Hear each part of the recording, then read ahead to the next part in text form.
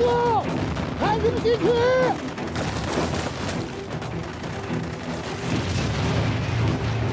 师傅，撤吧，不能走。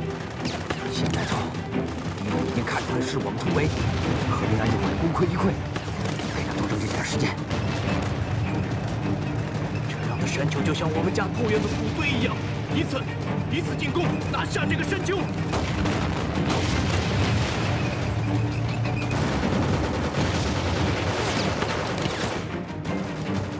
火炮，野战时我们自服不了他呀！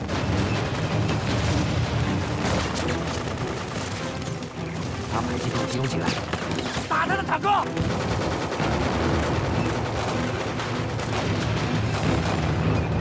目标，前方坦克，发！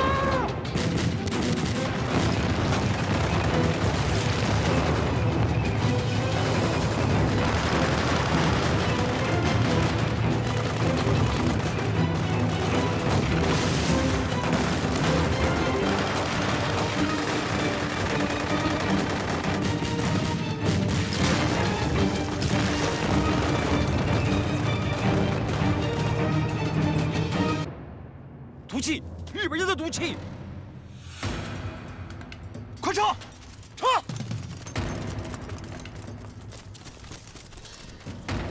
效果不够，这些炮，把那些老鼠给我逼上！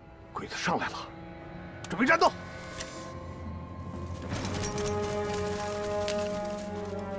上风口不会错了。我们怎么办？如果投放毒气弹，会被风吹回来。不用毒气弹，你就不会杀人了吗？ 不，我们是大日本帝国的士兵。哟西，冲下去！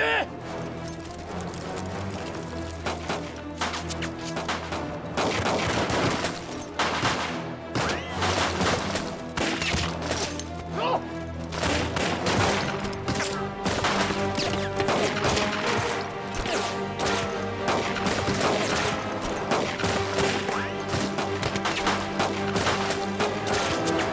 本以为他们会找机会放毒气，没想到就这样冲上来了。一枪打死一个，他们不但没害怕，还发动进攻。他们一定是精锐，不只是会用毒气的软蛋。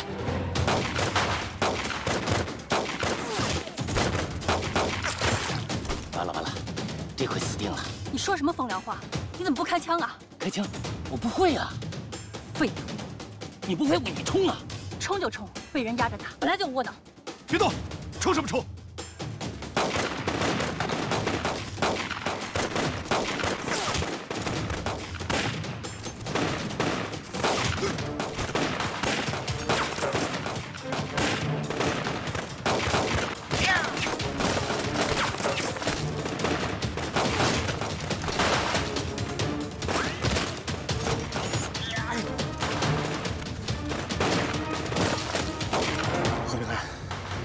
决断吧，我们不能这儿耗着，人员弹药咱都耗不起。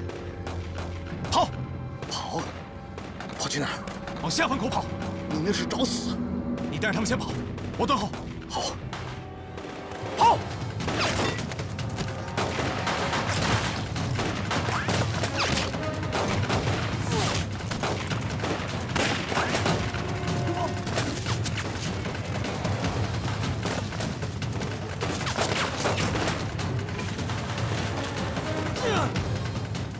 我等。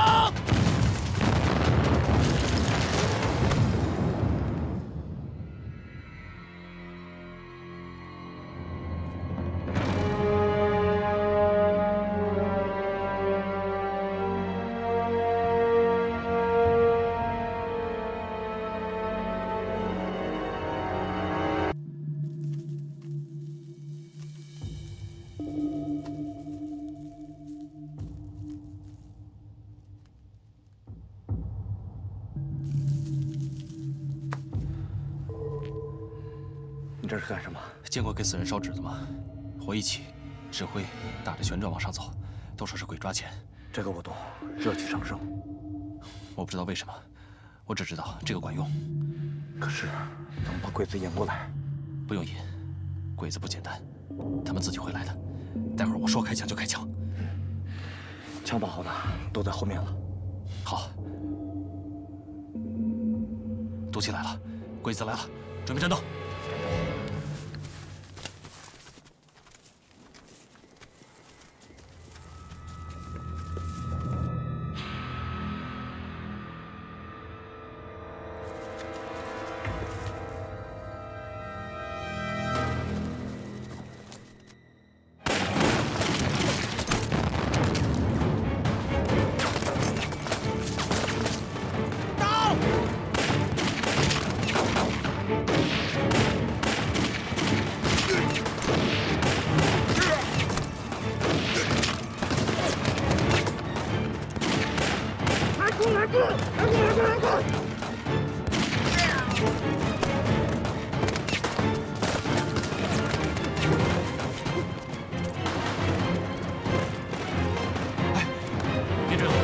趁机出林子，办事要紧。而且我估计，咱们就算追上他们，也没有子弹跟他们再打一场。走。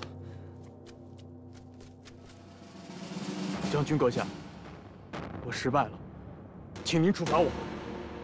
这个和平案，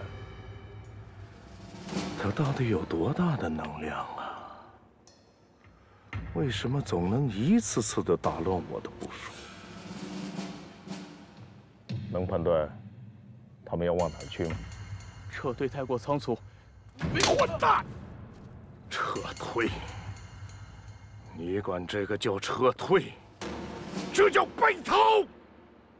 中国有句俗话，叫“胜败乃兵家常事”。我可以允许失败，但是你必须要承认失败。嘿！传令，通知所有关卡。 严格盘查，绝对不能放走和平案。39、40、41，这里是41发子弹，前面是个哨卡，过了哨卡我们才能去医院。这些子弹打哨卡是够了，只不过到了医院就只能用刀子了。管不了那么多了，先打再说。硬打肯定不行，咱们得想个法子。 找了半天，只找到了3套防弹服，其余的都被子弹打过了。你这是要干嘛？来，就你了，何长官，你饶我不敢干这个。别动！你不敢干这个，你早干什么去了？当初你就不应该跟着来。我没想来，是何长官他把我。你给我听好了，听错一句，咱们就都得死。前面就是关卡。 现在你是我们2个的长官，一会儿走上去，就告诉那些日本兵，附近刚刚进行了一场化学战，毒气很快就会渗过来，要他们立刻离开。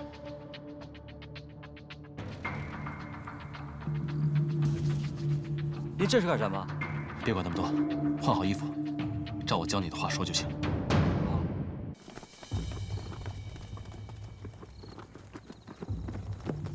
Come on 嘞！ どんな部隊ですか？どこに？俺たち消火場から多分間もなく来るんだ。君たち早めに退隊しろ。世界じゃ信じならない。君たち全部離れ。今後の命令ないと離れできない。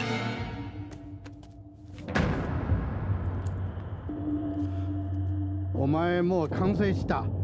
軍医に指導しろ。もう時間遅いから君たち死ぬかもしれない。 バカ！君たちここに死んでもまだ天皇陛下の勇気負け添えにするか。私大日本最近部隊の長官、私のレベル高いから命令君たち全部退隊する。はい。最近苦さ全部離れ。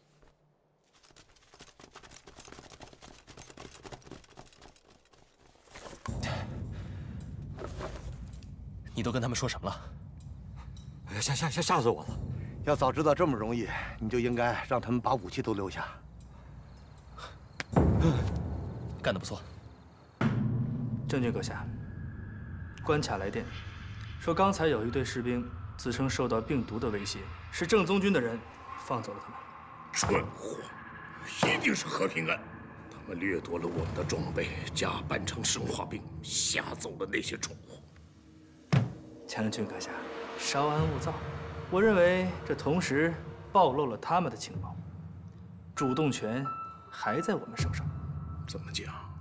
他们大概有30几个人，而面对一个只有10几个人的关卡，他们不选择进攻，却选择冒着生命的危险采取骗术。这说明什么？说明他们战斗力不强，或者说是弹药不足。而且，这个关卡后面有3条路，是通往3个不同的地方。只要我们沿路追击，通知所有关卡，一旦遇到生化兵，叫他们撤退，立即成兵。真的不用我们跟你过去？不用，我算是看明白了，这个简单，就是说上那么几句话，再把这个往他胳膊上一涂，要是还不走啊，就给他一巴掌，我一个人就能拿下。那我们就在这里接应你，你自己小心。放心吧，我也算是上过战场打过仗的人。过了这个关卡，就能到医院了，全靠你了。好，你放心吧。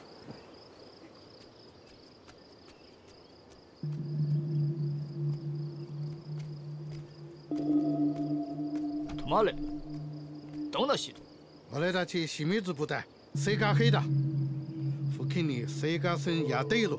まもなく君たち全部離れしよう。青果兵だ。はい、青果兵。すぐ離れるか。すぐ命令を。今命令をやろう。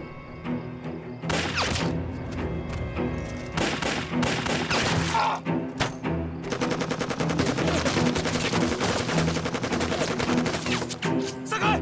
同志们！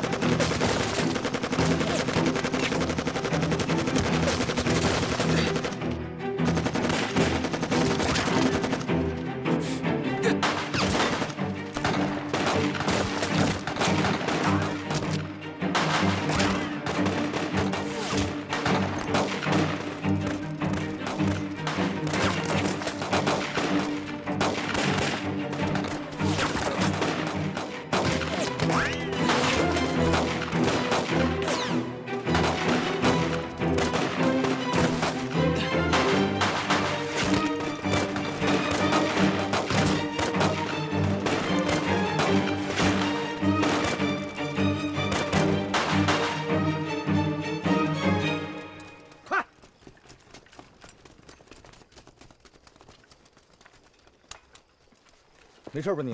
哎呀，吓死我了！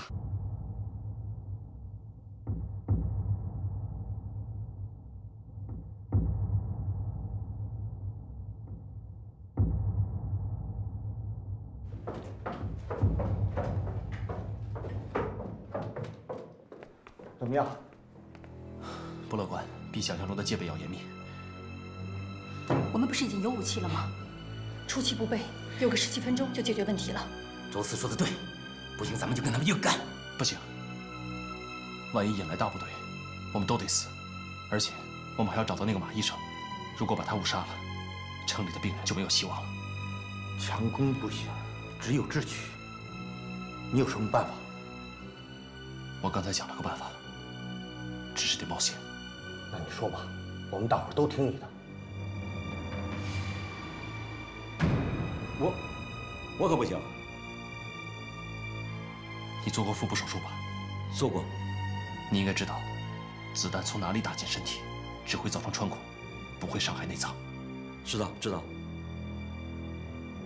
你是说要装作受伤的日本兵？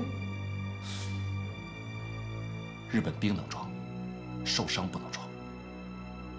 好，那我来。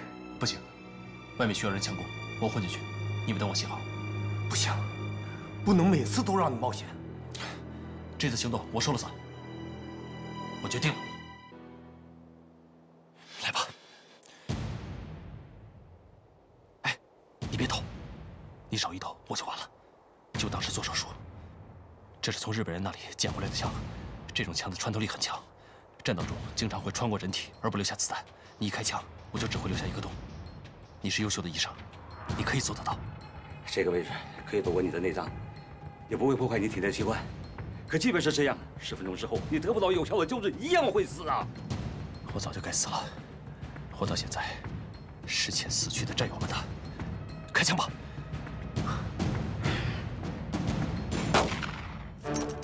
哪里来的枪手？救救我！救我！快，第一！马医生，请你救治这个大日本帝国的战士。我恐怕是无能为力呀。你是医生，救人是你的天职。我承认，医学是没有国界的，可医生却是有国籍的。既然说到国籍，如果这个日本人死了，你这个中国人也会陪葬。马医生，你自己选吧。那好吧，留下一个护士，你们都出去，我来手术。拜托了。马医生，我们真有救这个日本人吗？刀。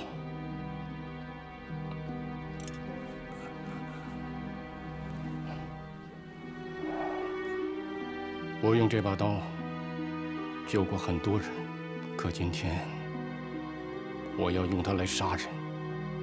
我会尽量把它做得像是一场医疗事故。如果日本人不相信，也只会杀我一个。你要装作什么都不知道。我全家人都让日本人给杀了。今天我能有这个报仇的机会，我能不做吗？我已经活够了。马医生，给他注射麻药，等麻药一生效，我就动手。我那一枪应该不会打入内脏，没有事的。是啊，我也亲眼看见他进去了。何长官真是好样的，让人佩服啊！你长点胆子，别拖我们的后腿就行。那什么，你们聊着，我出去撒泡尿。我也去。你是女的，女的怎么了？走。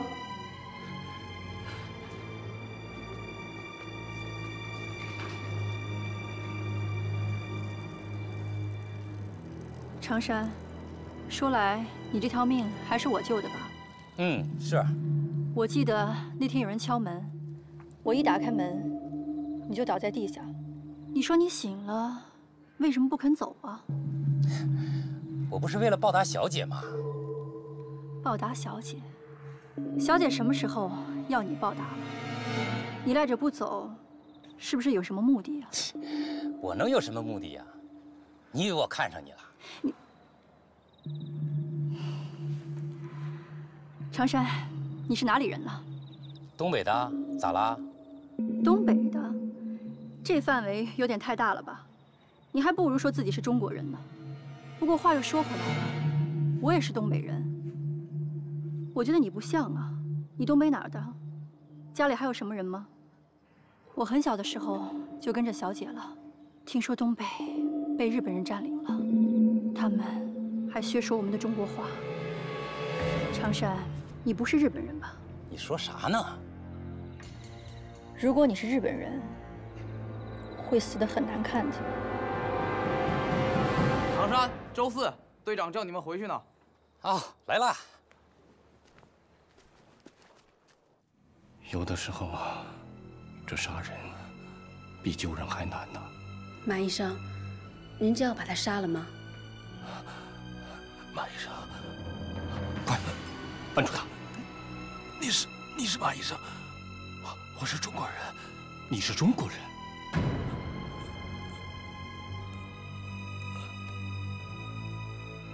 马医生，麻醉剂生效了，我们怎么办？如果他真的是中国人，当然要救。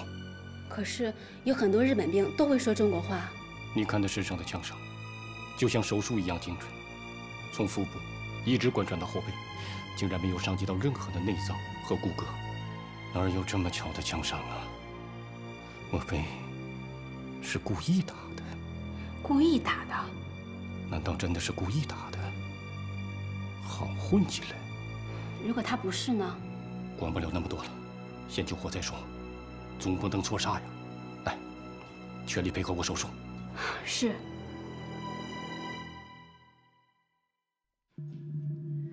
县长，虽然我们少了几种药品，但是我用了替代药，不知道行不行？我们不是要等何平安回来吗？为什么急着配置疫苗？县长，虽然我们少了几种药品，但是我用了替代药，不知道行不行？我们不是要等何平安回来吗？为什么急着配置疫苗？我怕他回不来了，所以做了2手准备。可如果疫苗失败，反而会加速患者死亡。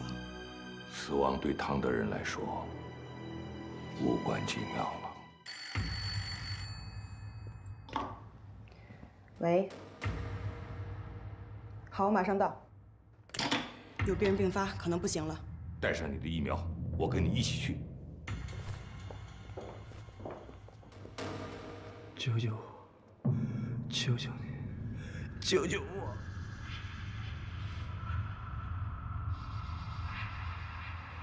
我们研究了一种新疫苗，从来没有试过，有可能会救活你的命，有可能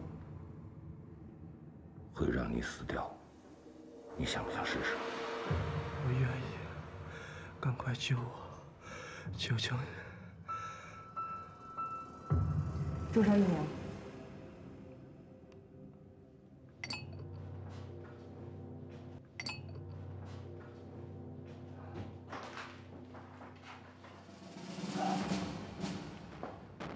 手术做完了，很成功。如果不出意外的话，明天一早他就能清醒过来。不愧是优秀的医生，佩服。不过，我怀疑这个人的血液里似乎感染了某种可以传染的病毒，所以我已经把他安排住进了隔离病房。现在除了我，最好先不要让其他任何人去接触他。就按照你的意思。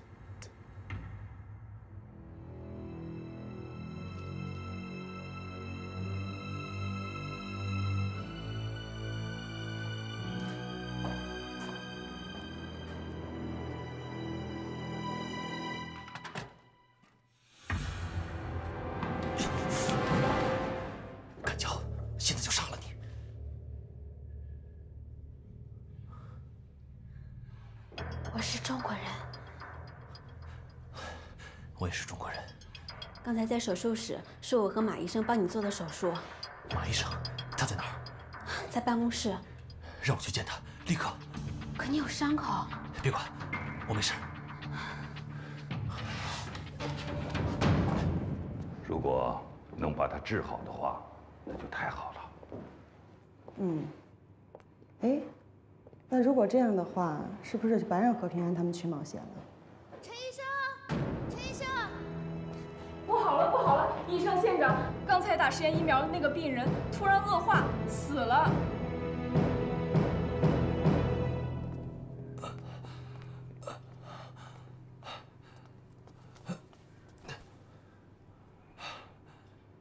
马医生，他非要见你，伤口又出血了。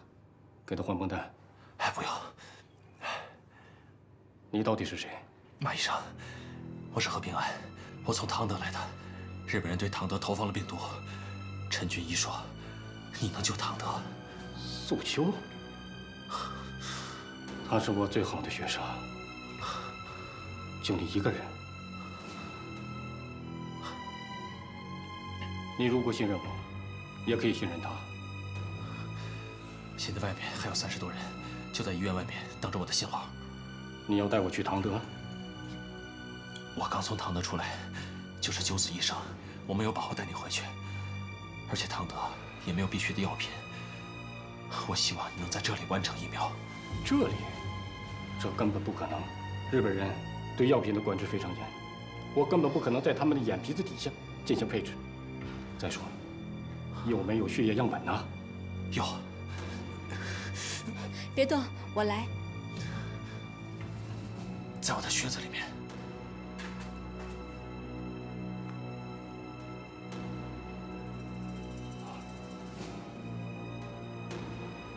好，你先回病房，我会尽快想办法。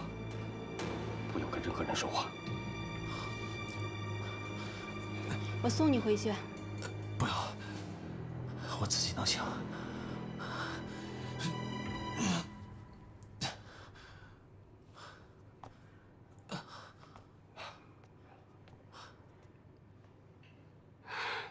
怪，麻醉剂的药效还没有过，他怎么会醒呢？他是一个拥有强大意志力的人。我在军队中见过这样的人，明明可以让人整整昏睡一夜的药剂，却只能让他们睡上2、3个小时。这些个人都是英雄啊！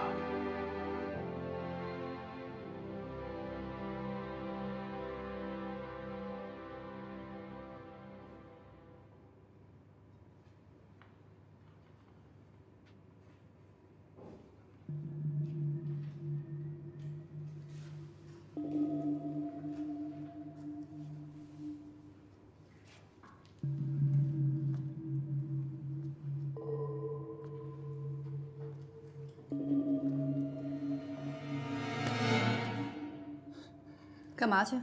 撒尿。又去撒尿？你也没喝那么多水啊。可能是天凉。天凉？好，我陪你一起去。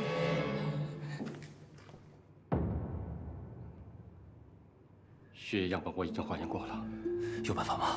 办法我有，只是需要一种药品，这种药品医院里也有，只不过这医院的药房有日本人在那守着，我进不去。我可以进去。你怎么进去啊？只要把药品名称给我，再给我一个仓库的地图。好，等晚饭的时候，我让护士送给你。再给我一把手术刀。没问题。好，我要养养精神，等你好消息。你先休息吧，我先走了。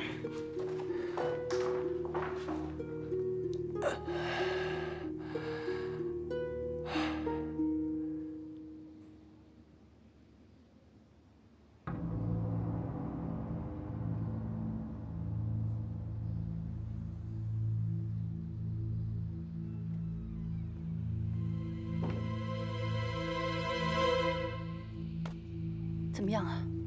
你怎么来了？我不放心，进去那么久还没动静，照我看，不如强攻。不行，再等等。如果何平安现在正在执行计划，我们强攻就会要他的命。我能等，可城里的病人等不了。看时机吧。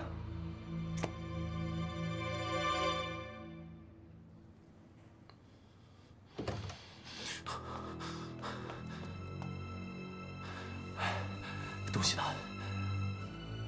都在这儿。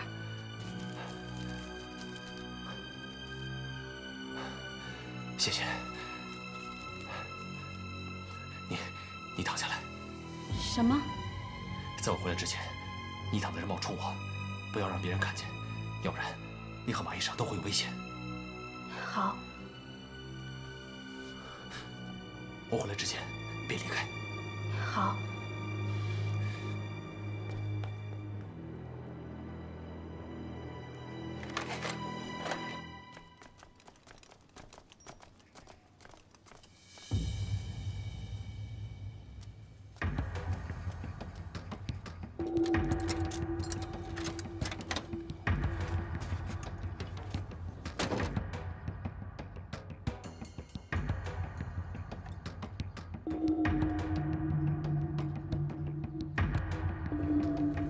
门锁怎么开的？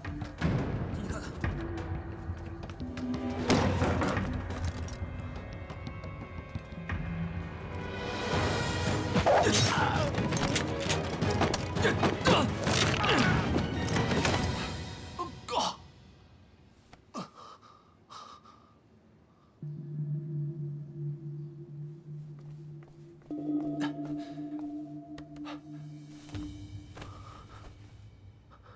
你回来了。药拿到了，快去找马医生来，出事了。好。糟糕，有人来了。伤病情况怎么样？人还没醒，我怀疑这个人的血液里似乎感染了某种可以传染的病毒，我不建议他马上离开隔离病房。马医生，你是一位很好的医生，你之所以能活下来，是因为你医术高明，能救治大日本帝国皇军的性命，我很感谢你。但这并不代表你可以干涉我的行动，听明白了吗？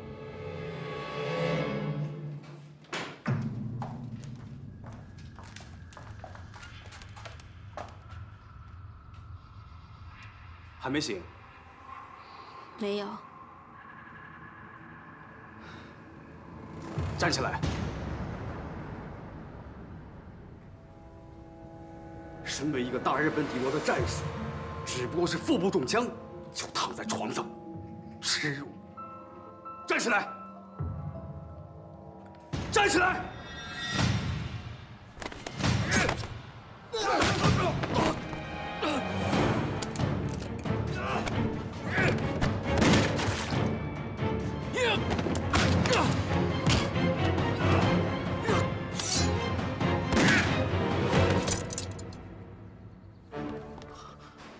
我曾经是军医，杀过鬼子。你快走吧，听见枪声，日本兵要来了。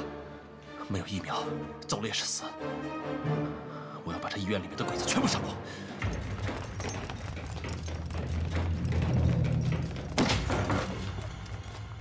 长官，前线长官。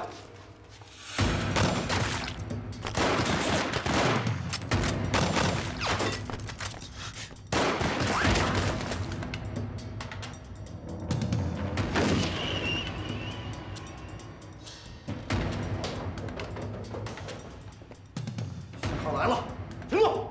走。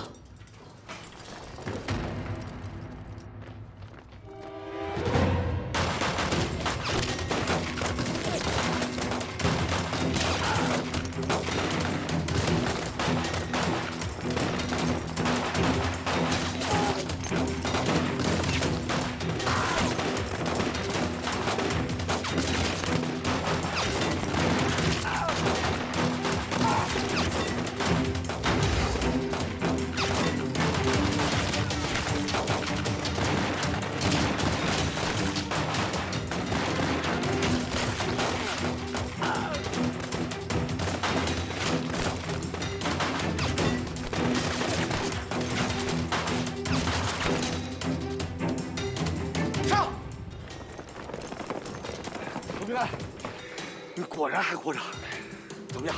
伤怎么样？我就说了，你小子命硬，就是我们全死了，你都死不了。咱们都要活下去，我们走。好，把这群小鬼子全都杀了。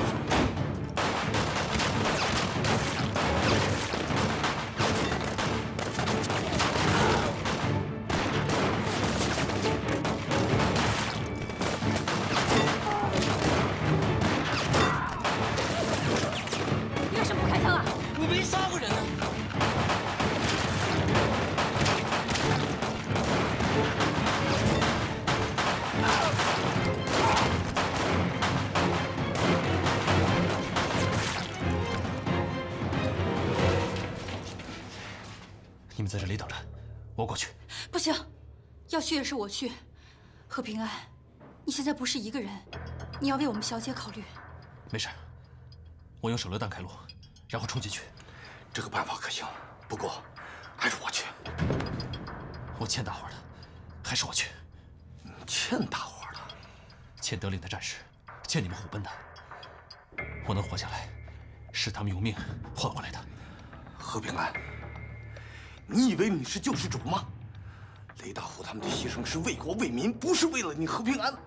他们是党国的战士，是民族的英雄。你活着是你的命，他们死了是他们的命。你以为你一个人能背负得起整个唐德吗？不能炸！不能炸！不能炸！这是马医生，他被日本人扣留了，就是我们要找的人，是他救了我。为什么不能炸？那间不是病房。 里面堆放了大批的药品。何平安跟我说了，现在唐德城里出现了病毒，我们要配置疫苗，那里面啊就有我们要配置疫苗所必须的药品，所以绝对不能炸呀。那怎么办？大家别慌，守住门口，这是咱们的占领区，援军马上就到。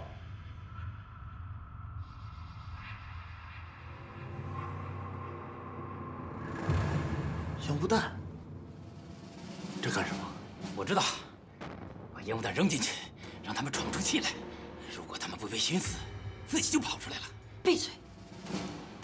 猜对了，我这也是跟我们家小姐学的。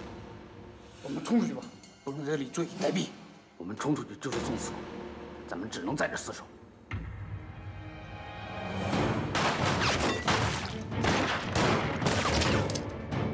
别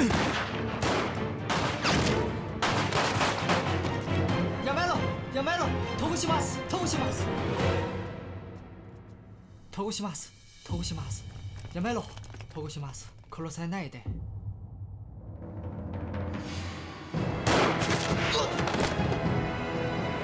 你干什么？打死了！打死了！我把小日本给打死了！你为什么要开枪？他已经投降了。我怎么知道他投降了？我又听不懂日语。你听不懂还看不懂吗？这个混蛋！我看到他瞪我，我一手指头一动就把他打死了。咋了？之前你骂我不杀日本人，现在我杀了他还骂我，你怎么着你？中了！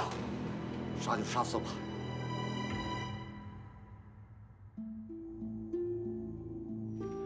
日本人已经消灭干净了，下面怎么办？马医生，刘副院长，我们的疫苗能不能配出来？没有经过实验，我们也不好说呀。现在啊，要么把药品运回唐德，要么就在这儿进行实验。这唐德城里有设备吗？唐德城里设备倒是有，可是我们带着这么多的药品，我们能平安的回去吗？索性就在这里研究。这里的日本人被我们突然袭击，全部歼灭。相信日军暂时还不知道，就算他们知道了，这里易守难攻，也能拖一段时间。咱们在这研究，再带回去，就算药品出了什么问题，我们也可以把配置方法带回去。我同意。我会派人把药品搬到实验室，一定要保护好2位医生的安全。那一切就拜托2位了。我们一定会尽快的。所有人不能睡觉，要时刻警戒，直到撤离。是。何警官，趁鬼子还没到，我想出去方便一下。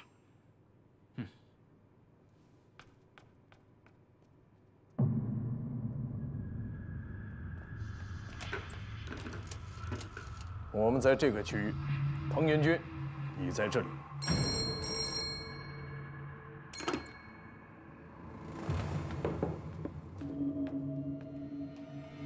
你在干什么？我没干什么呀，我就知道你得跟来，这不等你呢吗？你打电话了？我进来时候这电话就在这搁着呢。放下！你喊什么喊？这电话是坏的，你看没声儿。有声吗？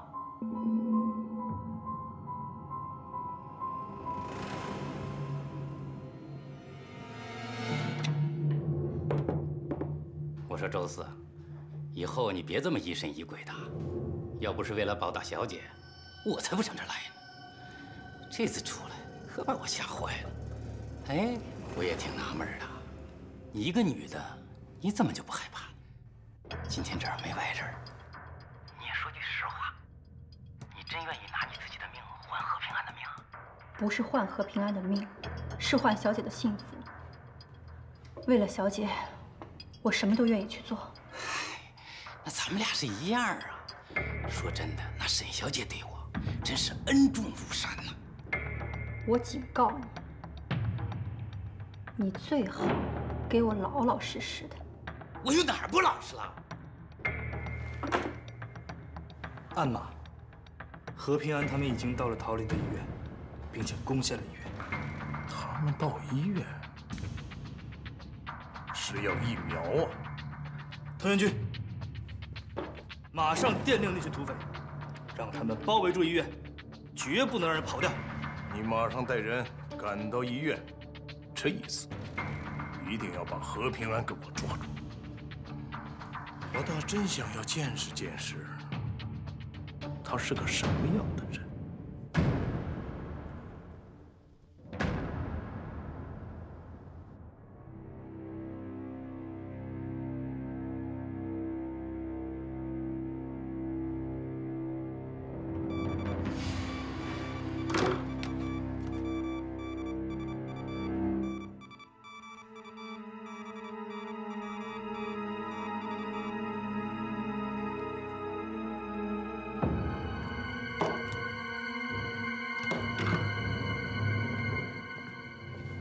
乔乔，师傅，机会来了，什么机会啊？杀混江龙的机会。这几天我已经布置好了，暗中聚集了一些人。这次接到小日本的任务，一定把混江龙干掉。混江龙一死，你就安全了。杀混江龙？那如果杀不了呢？不会杀不了的。我接到小日本的电报，让我去桃林执行任务，到时候我可以借和平安的手干掉混江龙。说半天，原来你是要对付和平安啊！你还有完没完了？我没有。行了，别说了。等我回来，一切都过去了。等着我。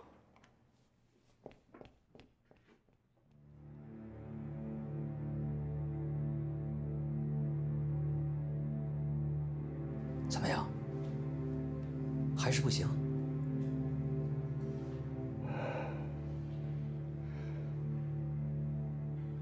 病毒显著的减少了。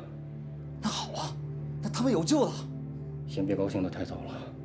我们现在啊，只是配置出了一种可以有效杀灭病毒的药剂，可这种药剂的人体适用性还是个未知数啊。它很可能既会杀灭病毒，同时 也会要了人的命啊！那怎么办呢？现在这个时候做动物实验根本就来不及了。既然来不及做动物实验，那我们就直接进入人体实验，找个人来把药剂注射进去。如果人没死，同时又没有发生严重的并发症，那么这个药就能用。可是现在这个时候，上哪去找这个人呢？来，给我注射，营长。 你还得指挥打毁了呢，还是让我来吧。别争了，我是营长，听我的。你们都不行，让我来。和平安，怎么了？就你行，你能不能少逞一回英雄？你才硬逞英雄，这事儿你能替吗？你没有病，能试也出什么？给我注射。我感染了病毒，但症状并不明显。何长官，你可要想清楚了，这种实验 很可能会是致命的。我命大，轻易死不了。何长官，你确实是个合适的实验受体。你如果不死，你一定是个英雄。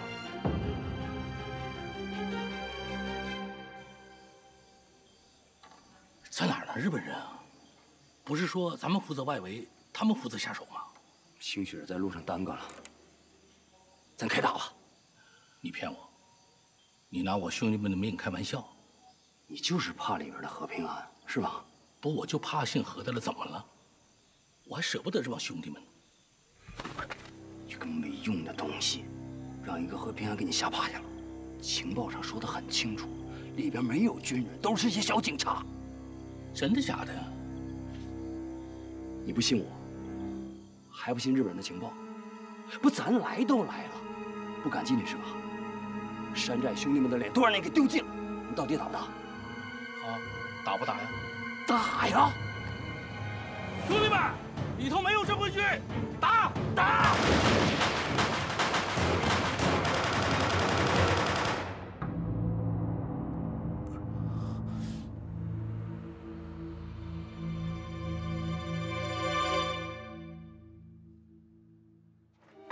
何长官，不好了！ 有敌人攻进来了！马医生，你尽量把药多配一些，能配多少配多少，我在外边给你顶着。好，走。弟兄们，上！上！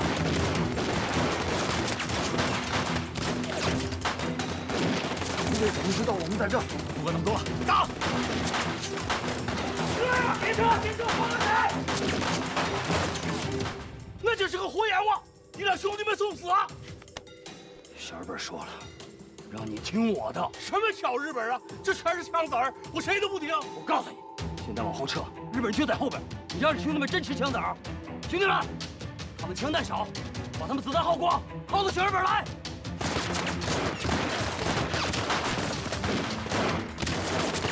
大当家的，快撤吧！兄弟们快挺不住了，撤吧！谁撤谁先死！兄弟们！ 论功行赏，杀了和平安100块大洋！打！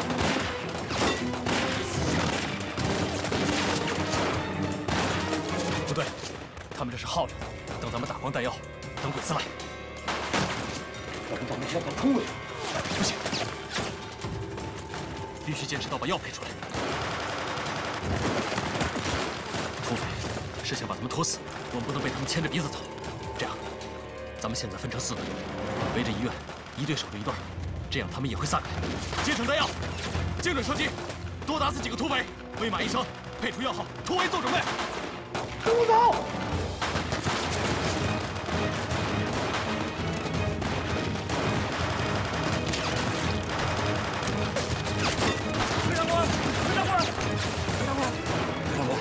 别守了，还是跑吧。兴许我们还能有条活路。你怎么出来的？我看你活蹦乱跳的，要我实验应该是成功了。能做的我们都做了。老马在里边，争取尽量的多配合。我出来看看，你们进步这么猛，我看，那咱们还是跑吧。别怕，你越怕，子弹就越奔着你来。我不怕，我都怕了这么多年了。何长官。 自从认识了您，我才知道什么叫英雄。给我一个机会，让我也堂堂正正的做个英雄吧。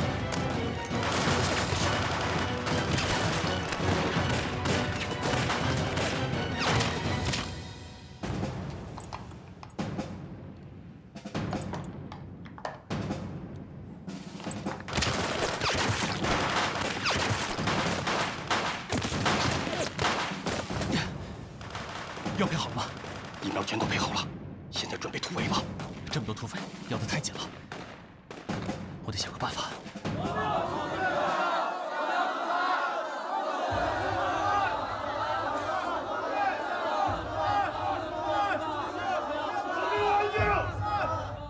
你们都是病人，谁要是敢踏出医院一步，我就立刻枪决他！你们就是想要诚心害死我们呢，不让出院。 不给饭吃，就想活活饿死我们吗？给口吃的吧，就1口也行啊！我不想死啊，我还有孩子呢。我们跟他们拼了！你们谁敢往前一步，我就毙了他！带着。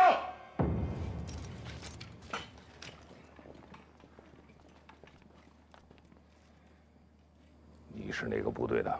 报告，我是柴知新长官部下。 你知道不知道？你拿枪指的是谁？他们都是唐德的老百姓，身为党国的军人，枪杀无辜老百姓是要上军事法庭，是要杀头的。报告县长，我受师长之命，在这个城里被感染的人员，如不配合隔离，我都可以立即枪决他。好，就地枪决。那你把你们的师长叫过来。 枪决他们吧！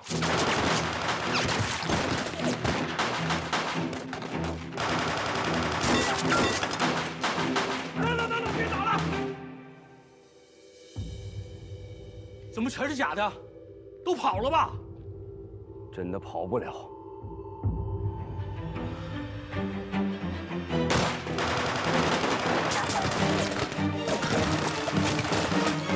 县长啊，放我们出去吧，我们快饿死了！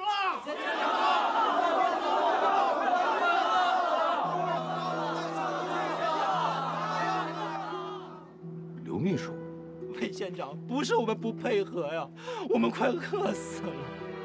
他们不给吃的，1天半碗小米成活。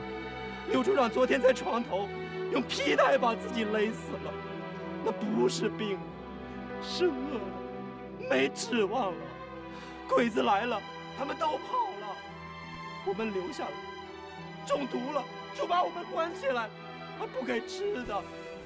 我女儿才4岁啊，她在城外，我不想死，我要去找她，我要去找她呀，县长。我的这11个人，还剩多少个？6个。5个，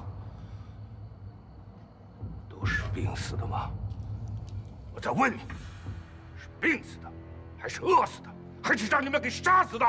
县长，属下也是奉命行事。我枪毙了你！等一下。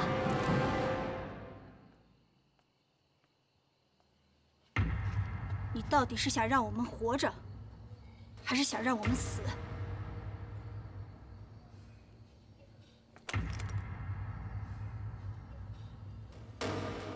魏县长，派人去沈家，后院墙根底下3米有粮食。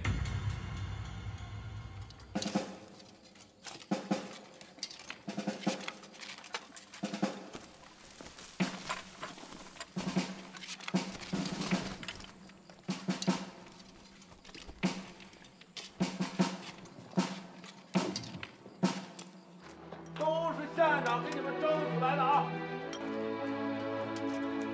谢谢沈小姐。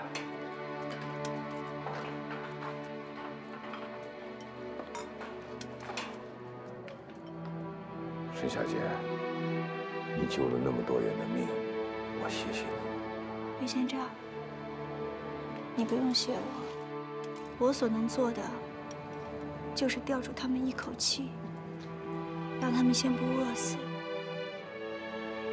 可他们的命还得等别人来救。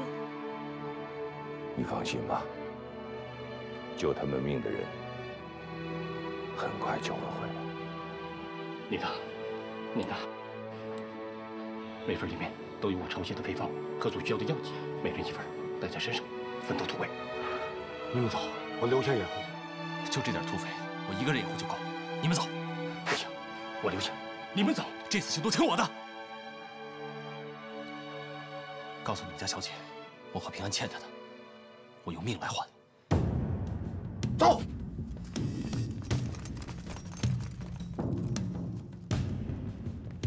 你回来干嘛？走啊！我不走，这是我的意愿，我不能走。走啊！不走。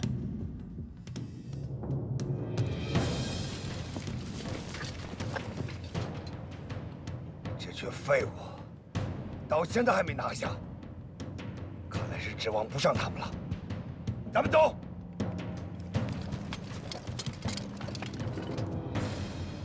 由于实行粮食管制，士兵吃不饱饭。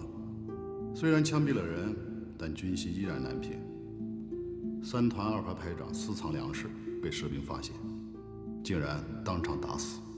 如果再没有有效对策，不但士气低落，只怕难免产生哗变啊！都是病死的吗？我再问你，是病死的，还是饿死的，还是让你们给杀死的？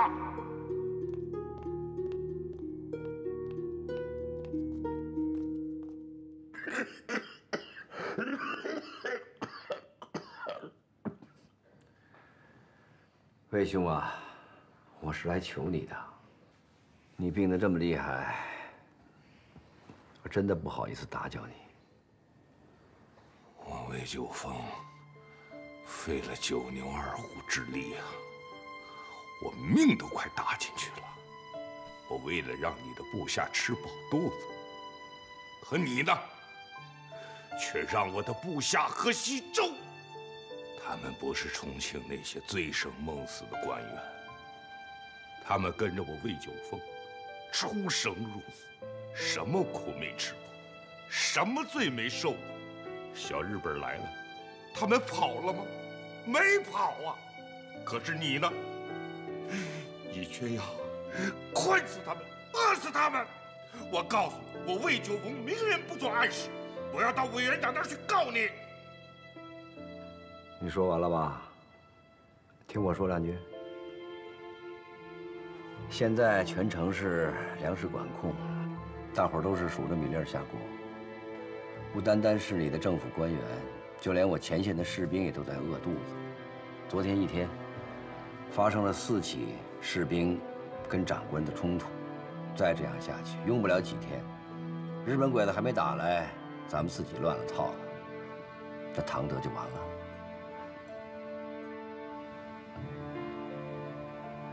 魏兄啊，你还有什么办法？我能有什么办法？我要是有办法，也不能让我的手下喝稀粥。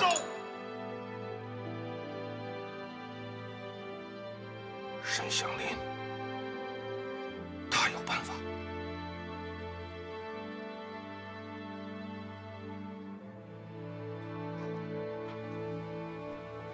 学文，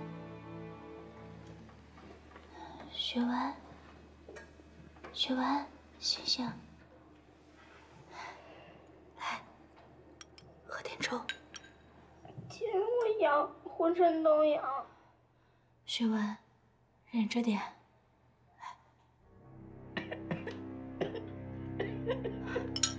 怎么了？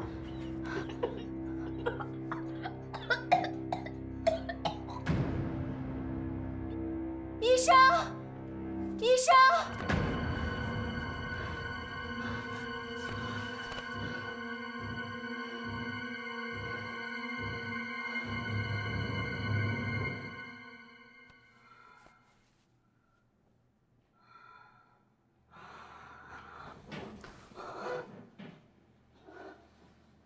学文，我弟弟呢？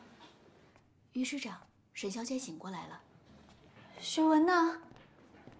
沈小姐，您弟弟已经没事了，有医生照顾，您就放心吧。于师长怎么来了？不会是来找我要粮食的吧？前线确实缺粮食，战士们的情绪越来越不稳定，长此下去，唐德就危险了。为了全城的百姓，还请沈小姐帮这个忙。于师长，你真当我们沈家还有粮食吗？沈家后院不是藏着一批粮食吗？没有了，那是我们沈家最后一批粮食。你放心，打赢了这一仗，所借粮食如数奉还，我还会请军部嘉奖沈家。于师长，我相信你的话，可我们沈家真的没有多余的粮食了。这么说，沈小姐您是见死不救了？见死不救。于师长，如果搁在以前的话，或许我沈香菱的确会这么做。很可惜，我遇到了和平安。如果我手上有多余的粮食，我一定会拿出来，能多救一个是一个，能让他们多撑一天是一天。我不在乎什么家产，你也看到了，我都是一个将要死的人，不会在乎这些了。那批粮食是我们沈家藏着救自己命的，真的没有那么多了。于师长，你信也好，不信也罢，总之我们沈家没有粮食了。那好，不打搅沈小姐了。等等。什么？如果我用手头上仅有的粮食来稳住军心，算不算是帮于师长的忙？当然。可不知道怎么完成的。于师长必须得答应我，必须宣布是沈家出的粮食，不可以说是军队、政府的。于师长应该清楚吧？军队的粮食、政府的粮食全都在告急。魏县长、于师长曾经通告过天下，所有的老百姓早就知道这个事情。如果现在你说这些粮食是军队政府出的，要么这些士兵们不会相信，要么他们就会怀疑之前你和魏县长说的话都是危言耸听，是在故意克扣军粮。所以现在你们只能说是沈家出的粮食，这样士兵们才会相信，而我想的办法才能有效果。我答应你。你这是？于师长，请你现在派2个士兵，扛上几袋粮食，我要跟你去阵地，最好你不要出面，还是请差参谋长跟我一起去吧，这样即使事情办砸了，也不会损害于师长的威望。一切拜托沈小姐了。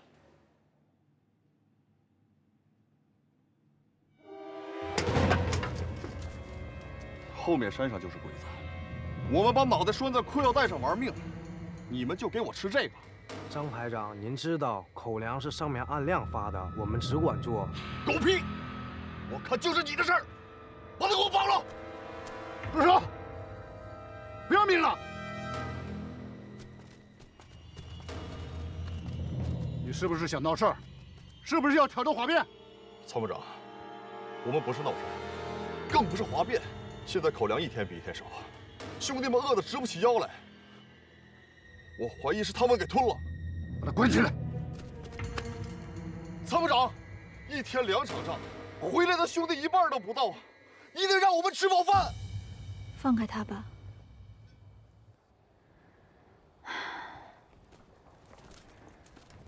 人一旦饿极了，还有什么做不出来的？老话说得好啊，巧妇难为无米之炊。唐德所有的粮食都让鬼子给烧了。我们沈家虽然是开粮行的，现在的确也拿不出多余的粮食。我弟弟中了鬼子的病毒，家里2个下人跟着于市长的人出城找解药去了。这不，正好剩了一些口粮，就拿给大伙。不过，也只能是1人分1口。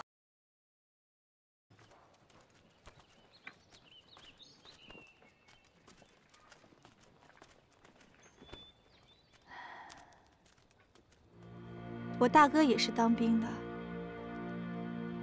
当年为了保护唐德，牺牲了。如今，我爹被日本人给害死了，弟弟也生了病，整个沈家就剩下我一个女人。不过我不会走，我要跟大伙一起守护唐德。一个女人愿意肯为唐德而死，咱们扛枪的爷们儿饿点算什么？饿就饿了吧，我们也饿。可我不能让大伙饿肚子呀。于市长信任我，把粮食交给我管。我给大伙承诺，从明天开始，早饭依旧限量，但晚饭加倍。谢谢。好了，赶紧生火做饭吧。沈小姐，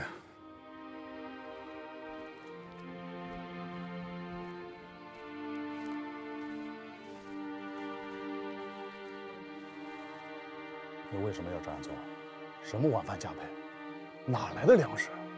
你知不知道，稳定军心最重要的就是严筑必戒。到时候承诺兑现不了，只能更乱。放心吧，我沈香菱说过的话，说到做到。你凭什么做到？刚才那长官不也说了吗？每次从前线回来的战士，要比出发的人数少1半。那些能够回来的人，我们应该更加慰藉他们，正好就可以把死在前线的那些战士们的口粮分给活着的人吃。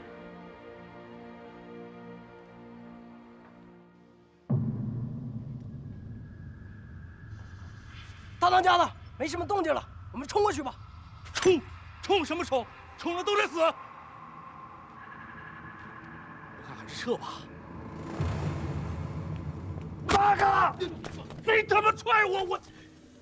何军，就因为你们畏缩不前，让他们有了充足的时间完成备药，现在都已经撤离了。不可能，刚才还有枪声呢。蠢货，一听这枪声就能判断只有1、2个人断后。马上派几人过去看看，快去几个！要是贻误了战机，造成我计划的失败，你们统统都得枪毙！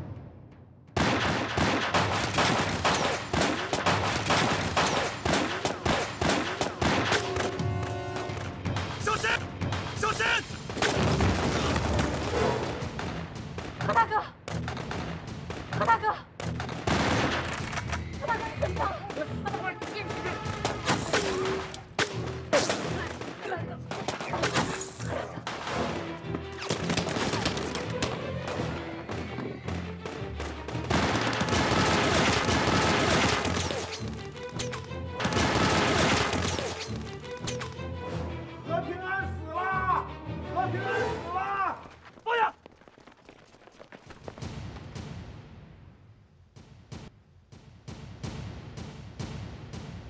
是和平安。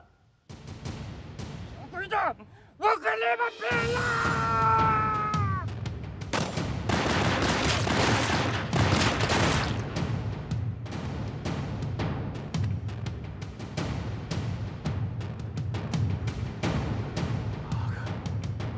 全力守护和平安！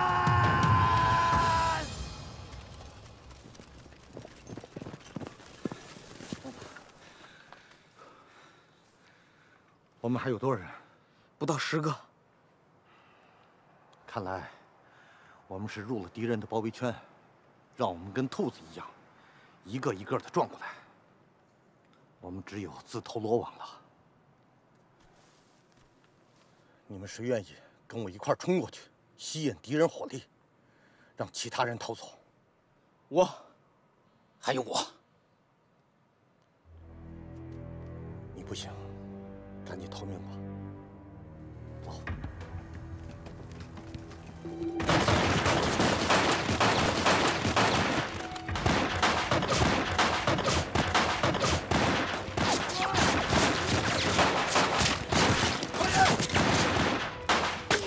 跟着来了，你这找死！你听我好，跟着你死不了。快，快！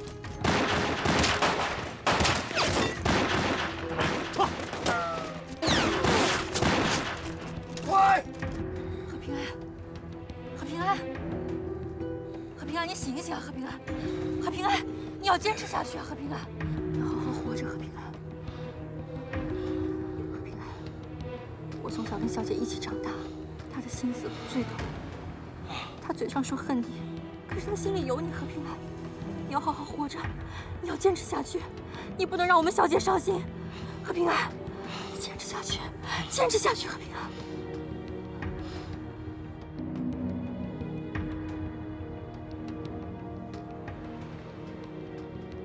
这是要干什么呀？不用你管，一会儿你就知道了。走。 快，快！再近点儿！快！再近点儿！快！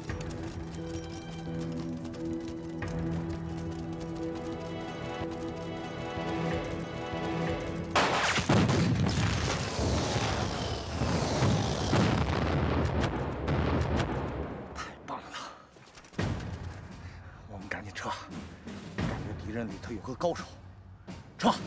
快！追！哎呦！怎么了？我的脚！快走！不行，我的脚崴了，我走不动了。敌人追上来了，快！不行，我又不是敌人，我走不了。要跑你就跑，我实在跑不动了。哎呦，我实在走不了。哎呀，那好吧，我们就在这儿伏杀他。 他是个高手，高手就有高手的尊严。我们就赌一把。怎么赌？他要真是个高手，就希望亲手拿着刺刀刺进我的胸膛。快，快！这把枪你拿着，找个地儿赶紧躲起来，不要让他们看见。不行，这里太危险了。快走！我要跟他决一死战。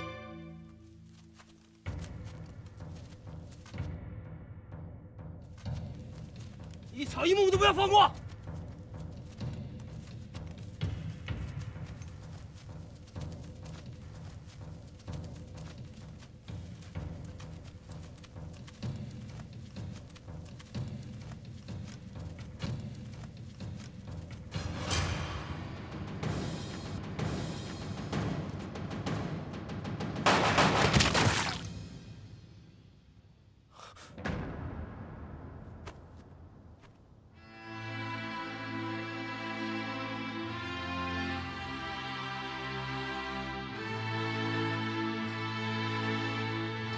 你一定要活下去。